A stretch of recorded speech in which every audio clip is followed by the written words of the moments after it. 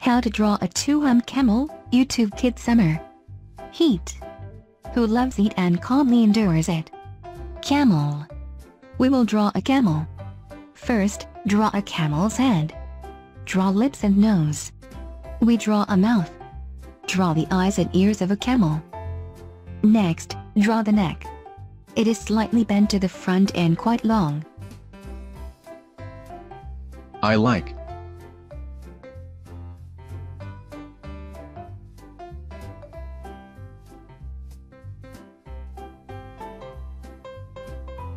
I like. Now draw two humps on the back of the camel. Our camel is two-humped. Each hump has a little hair on top. Draw two front legs. First we draw one leg. She is put forward. Our camel is walking.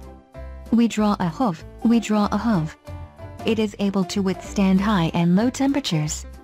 After all, a camel walks in the desert during the day when the sand is very hot, and at night when it is quite cold. Draw the second leg. She is one step behind the first. We also draw a hoof. Above the knee draw a little hair. Yes, as we see in the camel. This helps the camel to maintain temperature balance.